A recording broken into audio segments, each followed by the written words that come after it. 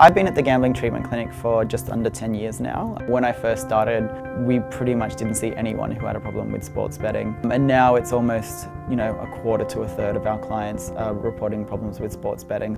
What we're finding is that they're almost exclusively men. We never see a woman who's gone on to develop a problem with sports betting. So we're looking at, men in their early 20s, early 30s.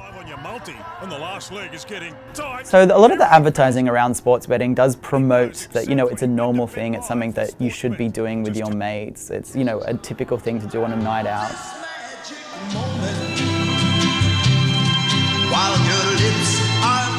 So what we're seeing these days is the increasing gamblification of sport. Gambling is seen as an integral component of sports. When we're discussing sports now, the discourse is a lot about, what is this team paying? What is this outcome going to pay?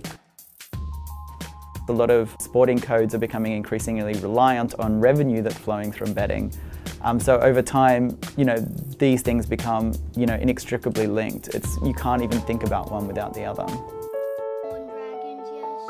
In terms of the effects of advertising on children when we're talking about sports betting is, to be honest, we just don't know yet because it's something that is still relatively new. For most of us who have grown up watching sport where there wasn't necessarily this gambling advertising, it's still something that sometimes seems a bit odd, seems a bit out of place. But for children who have sort of grown up with that, they're not going to see it that way. They're going to see gambling and sport as these two things that just belong together, which is going to make them more at risk of developing a gambling problem in the future. The question of who is responsible for controlling gambling behaviour, is it the gambler, is it the betting companies? That's not a question that research can answer. That is a question that I guess that society has to answer.